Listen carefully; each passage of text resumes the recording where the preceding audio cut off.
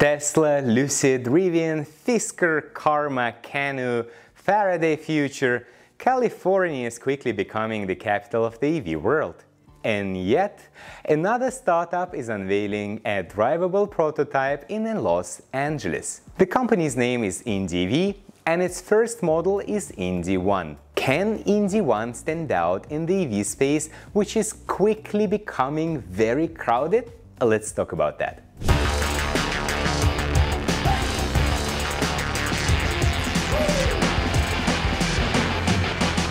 Bakunin Live. Michael Bakunin here, and this channel is all about electric vehicles and related technologies. As a Model Y owner, I am becoming more and more convinced that the automotive industry is converging on an optimal EV SUV shape, which is leaving less and less room for creativity. The silhouette of Indi One reminds me of Model Y, Mach-E, ID.4 and some other electric crossovers. And this is clearly done to achieve the best energy efficiency, which is critical to succeed in the EV race. The actual size of Indi One is somewhere between Model Y and Model X, and it will seat 5 passengers. The EV has an air suspension to maximize clearance when necessary and optimize it for better aerodynamics.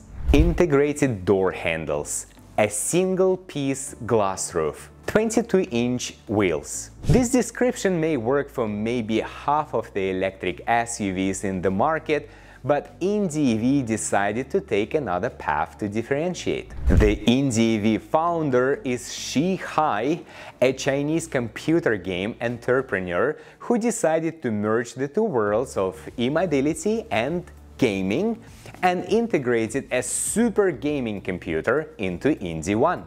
I will come back to this decision at the end of the episode, but right now I want to bring it to your attention while we are reviewing the exterior of the vehicle. The so-called frunk space is taken by the vehicle integrated computer, and part of the hood is actually transparent, which allows you to see the housing of the supercomputer, which had to be designed to withstand various temperature regimes and vibrations. I'm guessing you're not surprised to see the 3 screens on the dashboard after I've mentioned the supercomputer. The tiny one behind the steering wheel is for basic content such as speed and driving range. The 15-inch screen in the middle is for vehicle control, navigation and Linux-based infotainment system. It will be controlled by a scrolling mouse-like knob. And the third one is actually for the passenger, also 15 inches, connected to the PC under the hood, and passengers in the rear don't have this screen privilege and are supposed to use VR devices. The Indi One has a few additional cameras in unexpected locations. As an example, one camera can monitor your child in the back, but also they are trying to give customers an opportunity to film road trips from different angles without the need to pull smartphones out of their pockets and edit footage right in the vehicle. Needless to say, your videos can be uploaded to, let's say, YouTube from Indi One too, thanks to an integrated 5G modem. Cameras are supposed to be controlled via voice commands. What else?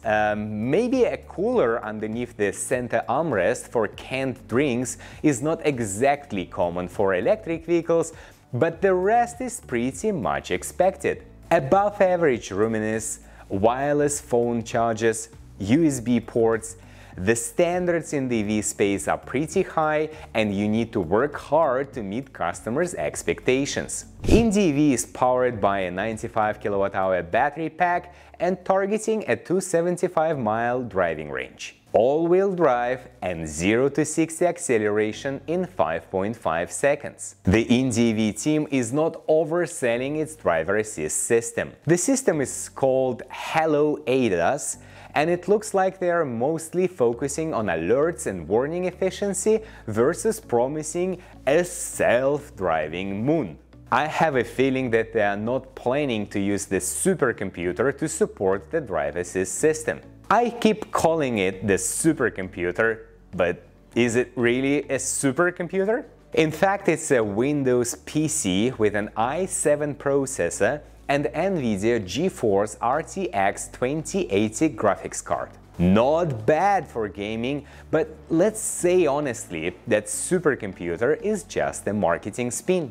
Indi One's price is expected to be in the $45,000 to $65,000 range, and the company is planning to start accepting orders for Indi EV early next year. Before sharing my personal views about this Indi One, may I please ask you to subscribe and hit the like button. Done? Okay, here we go. The company was founded in 2017 and they've done a pretty good job by putting together a drivable prototype. Obviously, the reason we are seeing Indi One is the need to raise additional funds for serial production. The emphasis on their onboard gaming and entertainment could have been unique when they started the project, but today Model S already has up to 10 teraflops of processing power to enable in-car gaming for passengers in the rear, which is very appropriate when you travel with kids. Indi One, though, seems to be addressing a slightly different segment with its third screen for the passenger in the front.